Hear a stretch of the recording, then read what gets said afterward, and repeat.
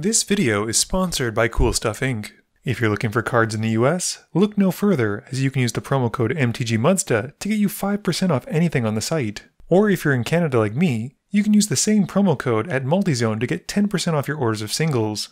If cards aren't what you're looking for, Original Magic Art has playmats, tokens, and sweet art that you can use that same promo code to help you get 5% off your order there. If you're looking to bling out your cards, using Alter Sleeves is a great way to do so, and you can click the affiliate link in my About section to help out the channel as you make an order. And if you just want to help out the channel, you can always consider becoming a patron for as little as $1 a month and join the generic Goblin Gang. Hey gang, I just want to bring to your attention that Johannes, Voss, and Original Magic Art are teaming up. This will be the first time that some of his beautiful art for cards like Gift of Orzhova, the Dog Plains, the Kaldheim Island, Prismatic Bridge, and Carpet of Flowers are available on playmats. The Kickstarter is running from September 13th until October 13th, and you can help support it and my channel at the same time by using the affiliate link below. Hey gang, and welcome back. Today's game is another multi-zone matchup, with Joel playing his Tymna and Kamahl deck, keeping Esper Sentinel, Crop Rotation, Birds of Paradise, Swords to Plowshares, Agadeem's Awakening, Windswept Heath, and a Nurturing Peatland. New to the channel is Max playing his Garth deck, keeping Shamanic Revelation, Aurelia the Warleader, the World Tree, Savage Land, Forest, Castle Ardenvale, and a Frontier Bivouac. Someone needs to tell Dom that Prosh is the best Jund Dragon and not Korvold, but I won't hold it against him, and he keeps a Blood Crypt, Entomb, Gamble, Beast Within, Urborg, Nature's Claim, and a Necropotence.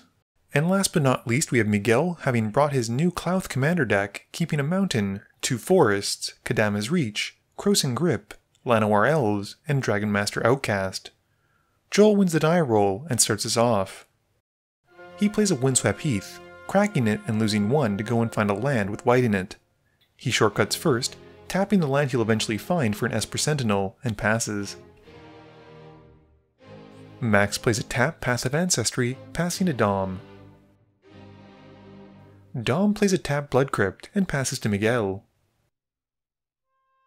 Miguel plays a Forest and taps it for 1 green and casts a Llanowar Elves. Joel plays an Underground Stadium and taps it for a green to cast Birds of Paradise, passing. Moving to combat, the Sentinel hits Max for 1. Max plays a tap Savage Lands and passes to Dom. Dom drops Urborg Tomb of Yawgmoth, making all lands into swamps as an addition to their type, and then taps 2 for an Arcane Signet. Miguel's turn has a Mountain coming in, and he pays 3 for Kadama's Reach. This has Joel drawing from the Sentinel trigger. Joel plays a Nurturing Peatland and taps a green and a white for Gadok Teeg. He then taps the birds for 1 white, casting Deafening Silence. Moving to combat, he goes at Dom with the Sentinel, and then ships it to Max. Max plays a tap Castle Ardenvale for turn, and just passes to Dom. Dom draws, and has no choice but to pass. Miguel plays an Evolving Wilds, and then taps a red for a Dragon Master Outcast. He cracks the wilds to go and find a basic, passing. At the end of turn, Joel uses Crop Rotation, sacrificing the Nurturing Peatland, and goes into his library to find a land. He puts out a Gaia's Cradle, and moves to his turn. Joel's turn has him drawing and playing a swamp as his land drop, and he taps enough for Tymna, and then moves to combat. T goes at Miguel while a Sentinel goes at Dom. And both connect, which lets Joel in his second main phase lose 2 life to Tymna's trigger and draw 2 cards. He then casts an Elves of Deep Shadow, and then taps his Cradle for 5 green. This lets him cast a Fauna Shaman, and he plays out a Worldly Tutor to go and find Nethroi and put it on top of his library, and passes to Max.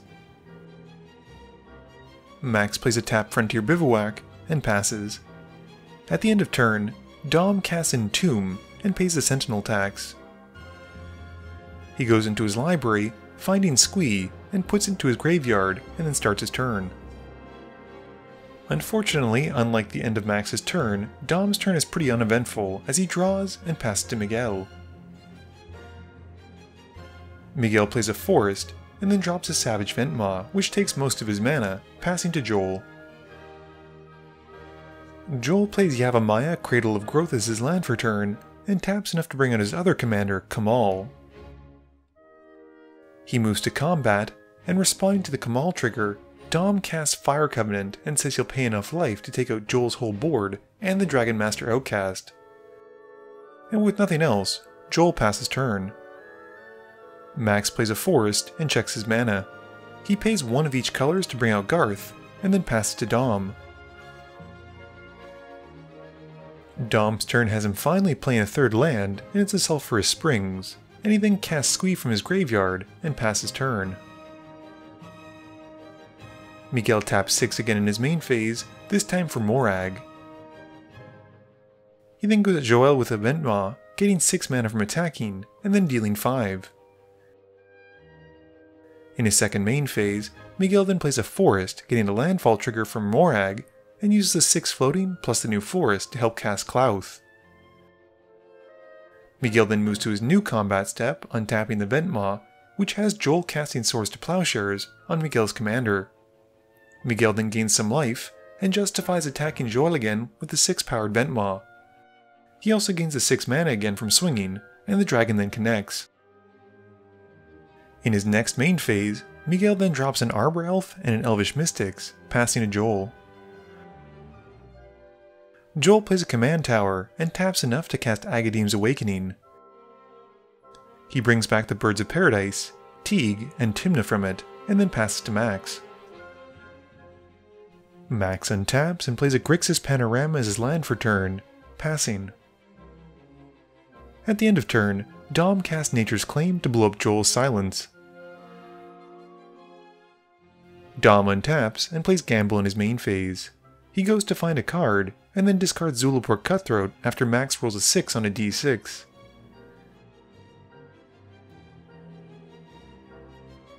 Dom then plays out Food Chain, and responding to Dom exiling Squee to make some mana to it, Max taps Garth to make a token copy of Disenchant, and casts it, blowing up the enchantment. Dom then uses the mana he got from Food Chain to help cast Pitiless Plunderer, and passes to Miguel. Miguel recasts Klauth in his main phase with the help of some lands and his elves, and goes to combat. He swings his dragons at Dom for 10, and Morag goes at Joel for 7. This gets Miguel 6 mana from his Ventmaw trigger, plus another 17 from his attacking creatures thanks to Klauth. His creatures then connect, and in Miguel's second main phase, he casts Reclamation Sage and blows up the Arcane Signet, and passes. Joel untaps and then taps enough to cast Nethroi's Mutate onto his Birds of Paradise. He returns Kamahl, the Sentinel, Fauna Shaman, and Elves of Deep Shadow. Moving to combat, Kamahl pumps Joel's board, and he swings what he can at Miguel. Joel then loses 1 in his post-combat main phase to Tymna's ability, drawing a card, and then pays 2 mana to cast Fiend Artisan, passing. Max untaps and plays a tapped copy of the World Tree. He then activates Garth to make a token copy of Terror, and casts it to take out Gadok Teague, who's really bringing the whole party down. Max then taps 4 mana for Growing Ranks, and passes to Dom. Dom draws and casts Wheel of Fortune. The table ditches their hands and draws a fresh 7. And Dom then pays 1 for Deathrite Shaman, and plays his copy of Gaia's Cradle, and passes to Miguel. Miguel drops his own copy of Kamahl in his main phase, and moves to combat. Kamahl pumps Miguel's board with +3/+3 and Trample, and Miguel swings most things at Joel. Joel blocks what he can, focusing mostly on Morag, but still takes 25. At this point though, Miguel has a lot of mana from the Ventmaw and Klauth triggers, and uses Heroic Intervention to keep Morag from dying. Moving to his second main phase, he plays a forest, and gets an extra combat step after this main phase. He moves to that one, pumping the board again by another +3/+3 and Trample thanks to Kamahl, and untaps his board. This time swinging Klauth at Joel to take him out, and the rest at Max. He'll make an even more absurd amount of mana, and shows Dom Relentless Assault and Finale of Devastation, that Dom will be too helpless to stop, and the table agrees, Miguel's got the game in the bag. Game review time. So Gruul gonna do what Gruul gonna do, which in this case is smash face and make lots of red and green mana. I think if Miguel had been able to resolve or at least attack with Klauth earlier on, the mana that it would have generated would have made the game very different. But as it stood, only getting out the last 2 turns made him a ton of mana that he didn't really need. Yeah, it was going to be able to help him cast that Relentless Assault and a huge finale, but I don't even think he needed the finale. Dom unfortunately seemed to struggle with land drops, and we didn't really get to see too much of his deck. It seemed very much to be running a lot of the stable cards you'd find in Korvold, and seeing Food Chain made me think that it was probably a combo deck. It was kind of unfortunate that Garth wasn't really able to do very much outside of removing Food Chain and taking out Gadok Teague. I think Max was setting up for a pretty sweet growing ranks, and then making a Black Lotus token and populating it seemed pretty spicy. Joel's Abzan deck seemed to be kind of pseudo-stacks and combat focused, which is kinda neat. We didn't see too much of it, and a lot of the cards that he did play either brought the cards back that were destroyed earlier, or helped him basically get more lands. This video wouldn't be possible without the help from my sponsors, Cool Stuff Inc., Multizone, Original Magic Art, and Alter Sleeves. But it definitely wouldn't be possible without the help from you, the viewers, and my patrons. So I just want to say thank you for watching, and to remember, friends are just opponents you haven't eliminated yet.